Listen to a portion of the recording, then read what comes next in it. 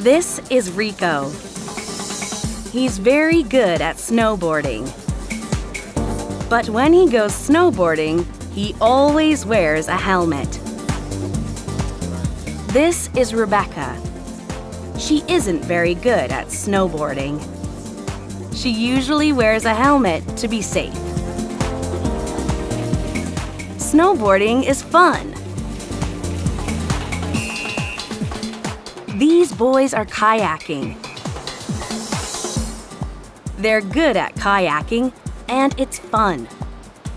But when they go kayaking, they always wear life jackets, and they never stand up in the kayak.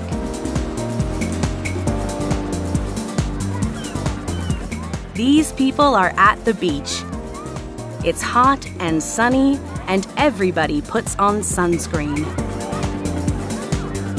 Some people wear hats, too. Some people are good at skiing or snowboarding in the mountains. And some people are good at surfing or kayaking at the beach. But at the beach or in the mountains, it's always best to be safe.